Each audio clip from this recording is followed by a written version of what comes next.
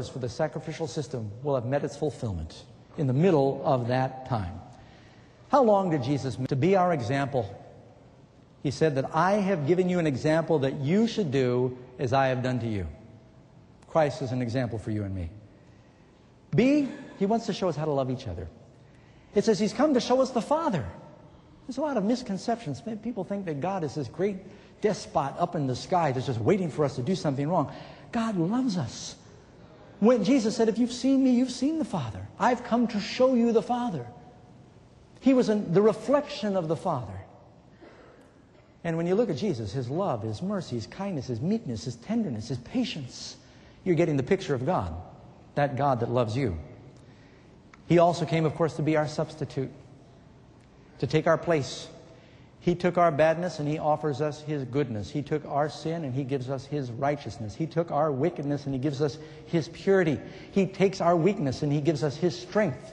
He took our shame and he gives us his glory. Somebody wrote this in a way I can't improve on. He descended that we might ascend. He became poor that we might be rich. He was born that we might be born again. He became a servant that we might become sons. He had no home that we might have a home in heaven. He was hungry that we might be fed. He was thirsty that we might be satisfied. He was stripped that we might be clothed. He was forsaken that we might not be forsaken. He was a man of sorrows that we might have joy. He was bound that we might go free. He was made sin that we might be made righteous. He died that we might live. He came down that we might go up. He was born in a barn that we can live in a mansion. And I could go on, friends. Jesus came for that purpose. And he's come to you tonight because he wants to not only be the Christ, he wants to be your Savior.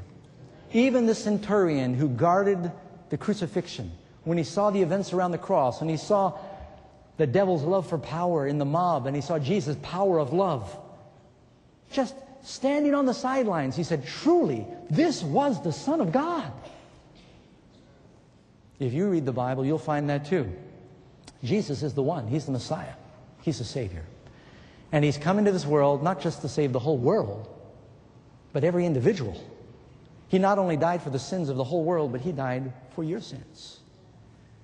Have you invited him to be your Savior?